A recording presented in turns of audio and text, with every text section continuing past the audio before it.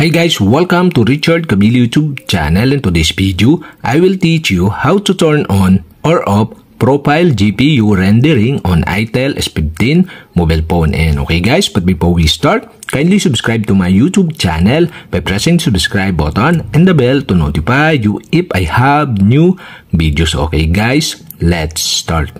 So okay guys, here in your itel S15 mobile phone, you'll have to do is go to settings. Here in settings, scroll down and go to system.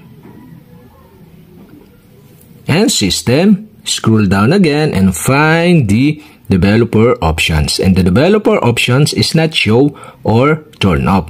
To show or turn on the developer options, you'll have to do is go to about phone.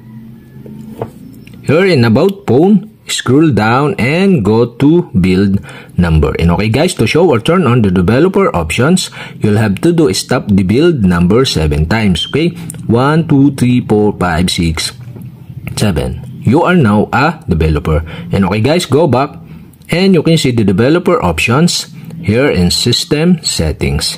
And okay guys, you'll have to do is go to developer options. Here in developer options, okay, scroll down and go to monitoring section. Here in monitoring section, you can see here the profile GPU rendering. And the profile GPU rendering is off. To turn on this, you'll have to do is tap this. And the pop-up bar show, okay, the profile GPU rendering is set and to off. If you turn on this, there are two options. So you can turn on via on-screen as bars or in ADB shell dumsys GFX info. And okay guys, so I decide to select the on-screen as bars. And you can see below the screen bar. If you tap the screen, so you can see the bar. So okay, that's it. Okay, we have successfully turned on the profile GPU rendering. And okay guys, to turn up again, you'll have to do is tap again the profile GPU rendering. Okay guys, to turn up, select the off. And that's it. Okay, the screen bar is gone and the profile GPU rendering is set and to off.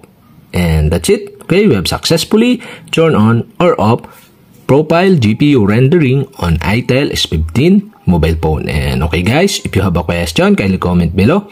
And don't forget to hit the subscribe button and the bell to notify you if I have new videos. Okay guys, thank you for watching.